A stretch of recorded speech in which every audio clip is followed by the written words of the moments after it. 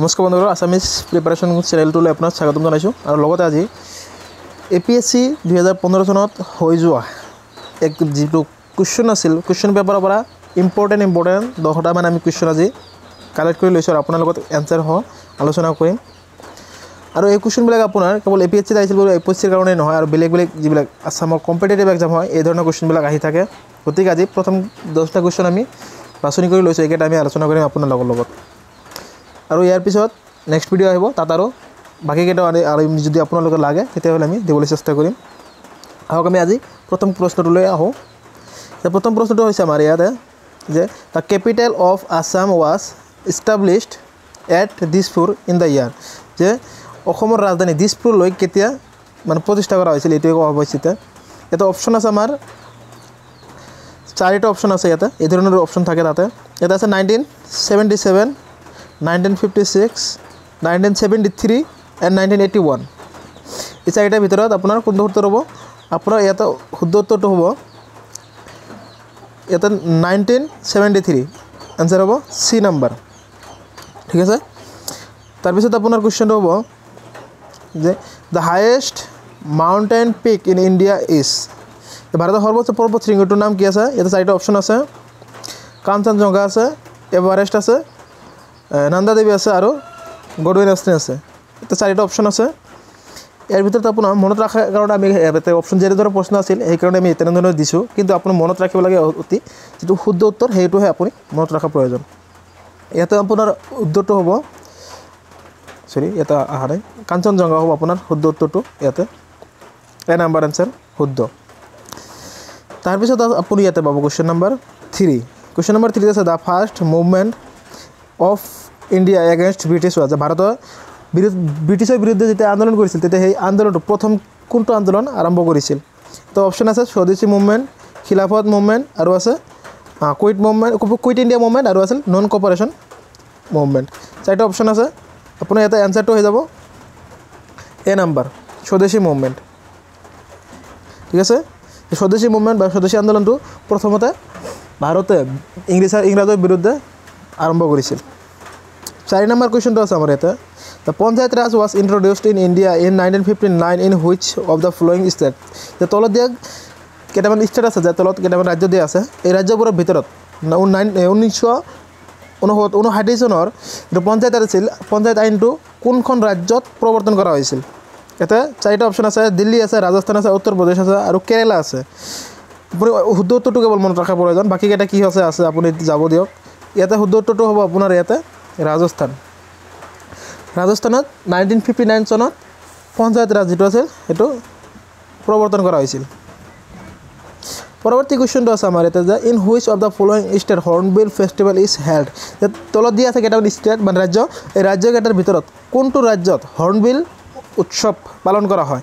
এতিয়া ৰাজ্যকেইটা আছে নাগালেণ্ড, মিজোৰাম, অৰুণাচল এণ্ড ছিকিম। ইয়াতে শুদ্ধ উত্তৰটো হৈছে আপোনাৰ ইয়াতে নাগালেণ্ড। এ নাম্বাৰ প্ৰশ্ন, এ নাম্বাৰটো হ'ল শুদ্ধ উত্তৰ। ঠিক আছে। তাৰপিছত প্ৰশ্নটো আছে আমাৰ যে what is the maximum পাৰ্মিচিবল gap between 2 seasons of the parliament, যে পাৰ্লিয়ামেণ্ট আছে লোকসভা আছে, ইয়াতে যে সৰ্বোচ্চ বা সৰ্বাধিক অনুমোদনপ্ৰাপ্ত দুটা মৌচুমীৰ ভিতৰত কিমানখিনি সময় দিয়া হয়? ইয়াতে 3 মাহ, 6 মাহ, 9 মাহ আৰু 12 মাহ। 4টা অপশ্যন আছে ইয়াতে। আপোনাৰ শুদ্ধ উত্তৰটো হ'ল ইয়াতে এনচাৰ নাম্বাৰ এ নাম্বাৰ অপশ্যনটো হ'ল শুদ্ধ। 3 মাহৰ সময় দিয়া হয় বা 3 মাহৰ গেপ দিয়া হয়। তাৰপিছত আছে পৰৱৰ্তী প্ৰশ্ন যে the two B as a national party as a political party must B recognised party in at least, কেইটামান ৰাজ্যৰ কথা আছে যে তলতে যে কেইটা ৰাজ্যত এটা ৰিজিয়নেল অৰ্থাৎ আঞ্চলিক ৰাজনৈতিক দলে যেতিয়া নেশ্যনেল ৰাজনৈতিক দল হিচাপে গঠন হ'ব বিচাৰে বা কি কয় অৰ্থাৎ এটা আঞ্চলিক ৰাজনৈতিক দলে যেতিয়া জাতীয় ৰাজনৈতিক দললৈ পৰিৱৰ্তন হ'ব বিচাৰে তেতিয়া তেওঁ সৰ্বনিম্ন কেইটা ৰাজ্যত তেওঁৰ মানে অনুমোদিত বা অনুমোদন হ'ব লাগে? এটা অপশ্যন আছে 4টা, 5টা ৰাজ্য, 6টা ৰাজ্য আৰু 10খন ৰাজ্য। এইকেইটা ৰাজ্যৰ ভিতৰত আপোনাৰ মানে অপশ্যন দিয়া আছে। ইয়াতে শুদ্ধ উত্তৰটো হ'ব 4 নম্বৰ, যে 4টা ৰাজ্যত তেওঁ কমপক্ষে অনুমোদিত হ'ব লাগিব।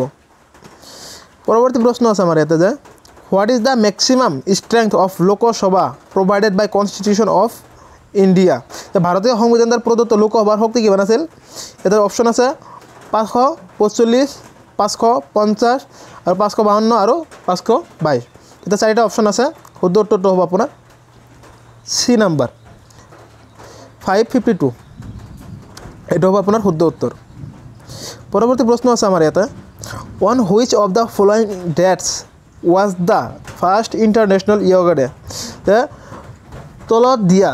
তলতে কেইটামান লিষ্ট এটা আছে তলতে কেইটামান তাৰিখ দি আছে এইকেইটাৰ ভিতৰত বিশ্ব যোগ দিৱস কিমান তাৰিখে বা কিমান চনত পালন কৰা হৈছিল চাৰিটা অপশ্যন আছে 21 June 2015 21 July 2015 5th June 2015 and 21 August 2015 ইয়াতে আছে চাৰিটা অপশ্যন আপোনাৰ শুদ্ধ উত্তৰটো হ'ব ইয়াতে 21 জুন 2015 অৰ্থাৎ এ নাম্বাৰটো আপোনাৰ শুদ্ধ উত্তৰ হ'ব তাৰপিছত প্ৰশ্ন আছে আমাৰ ইয়াতে which state government of India appointed the first ট্ৰেজেণ্ডাৰ principal in May 2015 অৰ্থাৎ ভাৰতৰ কোনখন ৰাজ্য চৰকাৰে 2015 চনৰ মে মাহত ট্ৰেন্সজেণ্ডাৰ অধ্যক্ষ নিয়োগ কৰিছিল এটা অপশ্যন আছে ৱেষ্ট বেংগল হাৰিয়ানা মহাৰাষ্ট্ৰ এণ্ড গোৱা চাৰিটা অপশ্যন আছে শুদ্ধ উত্তৰটো হ'ব আপোনাৰ বেংগল অৰ্থাৎ ৱেষ্ট বেংগল পশ্চিমবংগত প্ৰথমতে ট্ৰান্সজেণ্ডাৰ প্ৰিন্সিপাল মানে অধ্যক্ষ যিটো আছিল প্ৰিন্সিপালৰ অধ্যক্ষকে তাক নিযুক্ত কৰা হৈছিল এইকেইটা আছিল আমি বাছনি কৰা 10টা প্ৰশ্ন যিকেইটা 2015 চনত APSC এক্সামত আহিছিল কিন্তু এইকেইটা কেৱল APSCত আহিছিল বুলিয়ে নহয় বিভিন্ন এক্সামতো কমন থাকে লগতে এই ধৰণৰ প্ৰশ্নবিলাকে আপুনি বিভিন্ন কম্পিটিটিভ এক্সামত আহি থাকে গতিকে আপুনি যদি ভাল লাগে তেতিয়াহ'লে ভিডিঅ'টো লাইক কৰি দিয়ক আৰু চেনেলটো ছাবস্ক্ৰাইব কৰিব লগত থাকক আৰু পৰৱৰ্তী ভিডিঅ'বিলাক আপোনালোকে পাব আৰু আপুনি কেনেধৰণৰ ভিডিঅ' বিচাৰে আপুনি কমেণ্ট কৰিব আমি তেনেধৰণৰ ভিডিঅ' আপোনালোকৰ কাৰণে আনিবলৈ চেষ্টা কৰিম থেংক ইউ